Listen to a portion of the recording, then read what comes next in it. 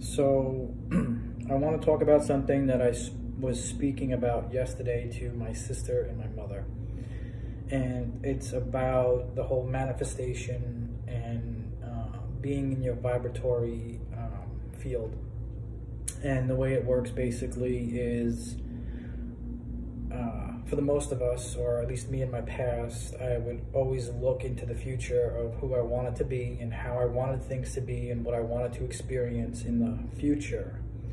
But what we know now is that there's only one moment, and that moment is right now. So in that moment, which is only right now, if I continue to think and feel that the future is when I'm going to be happy, it's never going to get here, because there is no future, there's only now.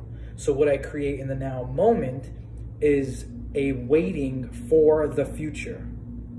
And that will be my experience forever, is to be continuously waiting for the future to come into the now moment.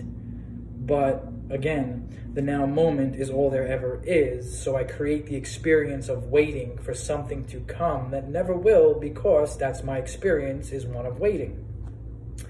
And when we think and we focus on our past or past memories, what we're doing is we are aligning with our vibration of the past, which is going to simultaneously create an environment that is based off of the past. You know, our brain goes to the past. Our brain works in memory. Our brain works in fear. Oh, don't step that way, because last time you stepped that way, that happened. So don't do that. So there, when I'm thinking in the past, I'm, again, preventing myself from experiencing the best possible potential of experience, the best potential for the most desired experience that I prefer.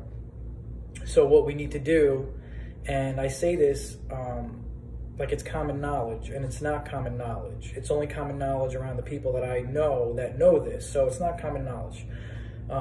Be in it now. Be now. Be now.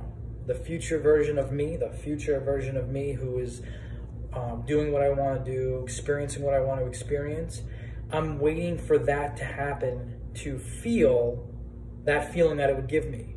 But if I just feel it now, if I vibrate at the frequency that I feel I will be, or that I am in that moment, the universe will match that.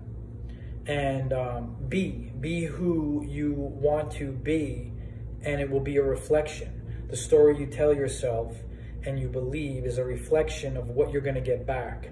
So just to recap really quick, I see myself. I am an artist. I am a successful artist. I am a spiritual, successful, wealthy artist. That's how I see myself. And I'm being in that frequency.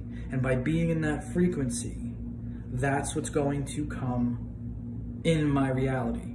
If I sit here and I'm like, man, I have no money in my bank account, I'm focused on the lack of money in my bank account, and that's what I'm vibrating at. So therefore, my experiences are going to continuously be lack of money, lack of love, lack of friendship, lack of whatever.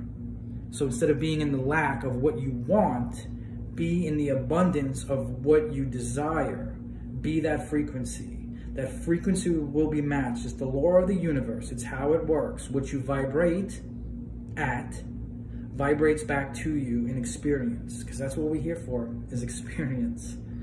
I may or may not post this. We'll see how brave I get today. I'll see you on live.